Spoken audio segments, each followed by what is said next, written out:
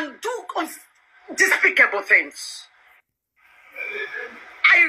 I renounce and denounce you. I can't be part of nonsense. I don't know where that will lead my life, my destiny to. I refuse to join your fraternity and not too much. I refuse to join your fraternity only to run your stupid church, Ebenezer Power Ministry. I refuse because I want life. I want a normal life for my kids. How can my kids go through this nonsense and yet you are not satisfied? You're a wicked man. The devil is better than you. I will keep saying it. The devil is very holy. The devil is better than you. I've never seen anything like you. You are wicked. Even if you want to do anything, or you want to marry, or you want to go ahead with your life, why do you want to bring me into what the shit you're doing? Do I care? Do I care? I don't even care. I've moved on long ago. You know it. Living with you is better. Living with the devil is far better than living with you.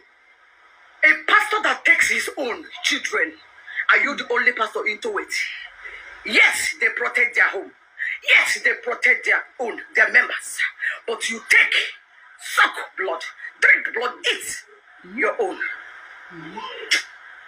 Let this thing that happens today repeat itself again. Hey, God, I passed my message. I called you. I called your line direct to talk to you. You didn't pick.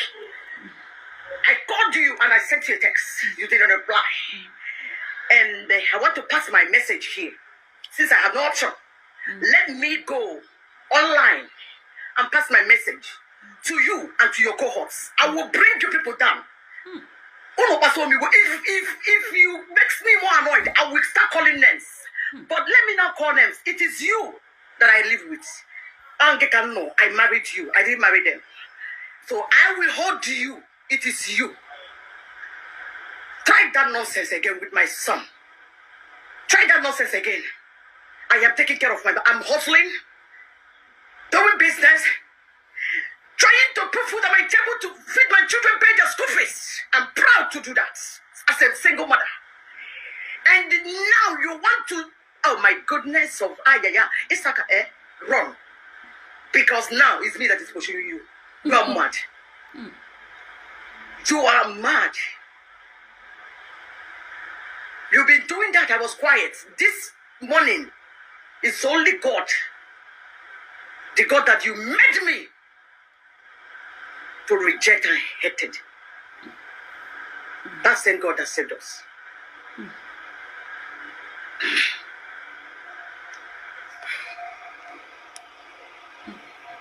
Look at my son. My second child is there. Joshua, do you want to talk? I don't want to expose my kids to social media. I've been avoiding that. I want peace for these children. I want these children to rest after what they saw, after what they've been through, after what this boy saw in your wardrobe. The thing is still tormenting this boy. And now you want, what do you want? What do you want? You are threatening, you've been threatening us. You've been threatening our lives. Telling people, oh my goodness, people have been calling me, heaping this on me. That's not my, I don't see that. That's not my business. I pray that whatsoever I'm experiencing today, may nobody experience it. Be you my enemy, because I know what I'm passing through, even to today. I challenged you and you wanted to kill everybody because I spoke up. And let me tell you and your cohorts, you and those your fake pastors' friends, honestly, I will still run my mouth. I go open up. I go still blow it open. I've challenged you, say, Issachar, bring it on. You started this. I left. I didn't say a word. And you want to use me to build your church back. You want to use me and get married to another woman. That's okay. That's fine. I let another woman go and eat the soup and the salad and vegetable I've been eating while in your house. Kai, I so much love that. I want them to come and sit and see and eat. I am not blocking you to do anything. Then why are you still not satisfied? Why are you still dragging me? Why are you still trying to kill me and my children? Now, the reverse is the case. Because it's me that will pursue you. You are a wicked man. You're a wicked man. Who does that? Who? In another planet, who even does that? Talk more of here.